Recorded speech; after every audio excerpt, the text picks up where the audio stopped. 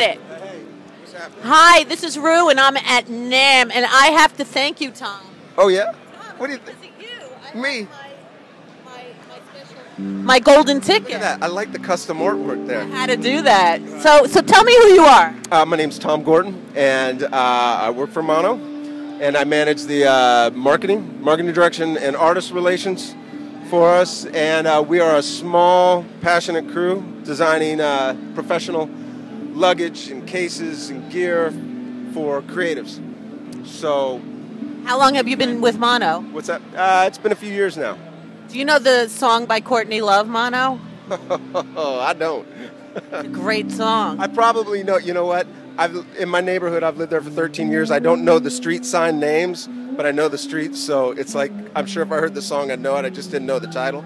Yeah, well, maybe not. It's not one of her most popular songs, but she does have a song called Mono. Mono. I know the word is in it, you know? So where are you from? Pretty much originally from the Washington, D.C. area. And then ended up out in the West since about 93. So you're a Beltway boy? For the most part, yep.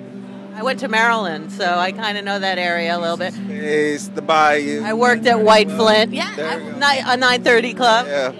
All right. The Bayou was on that other street, and that, what was the other one? The when you would go to Cellar Door. Oh yeah, Cellar Door Productions. Yep.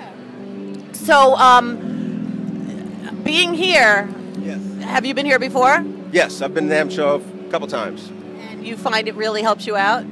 Yeah, it's a great. I mean, number one is just to connect, just like we're doing right now. Right. You know, it's an opportunity to just catch up with all the people who are part of the industry, spread the word, support each other, have a great time, get inspired for the year ahead. Are you a musician? I am. What do you do? I'm a hacky riff rock player. Do you play in any bands? Yes. What's your band? I can't say the name of the band on this video. Why not? I have a band called Crooked. That's one of them, and it's fun stuff. It's one part hardcore, one part go-go, a little bit of this, a little bit of that. So I host ReW Who. It's a show based out of New York. Yeah. We like to get a skeleton from your closet. Oh. Would you share one? Skeleton from my closet. I used to have dreadlocks down to my butt. Wow! What happened? Do you have them still, or did you save them? No, they're not on my head currently. I had one dreadlock, and I still have it. Yeah, I went on a winter surf trip to Baja one time in February. It was so cold and nasty and rainy the whole surf trip.